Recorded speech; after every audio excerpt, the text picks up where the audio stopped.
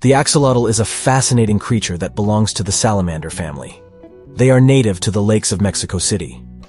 Axolotls have a distinct appearance that sets them apart from other salamanders. They have a flat head, wide eyes, and a large mouth with small teeth. Their body is long and slender, and they have 4 legs with webbed feet. One of the most interesting features of axolotls is their ability to regenerate their body parts. If an axolotl loses a limb, it can regrow it within a few weeks. This process is called epimorphic regeneration.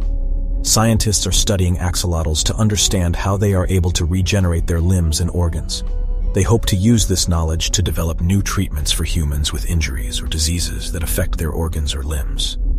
They are fully aquatic creatures, preferring to live in calm water bodies like rivers and lakes. They feed on small aquatic organisms such as insects, worms, and crustaceans.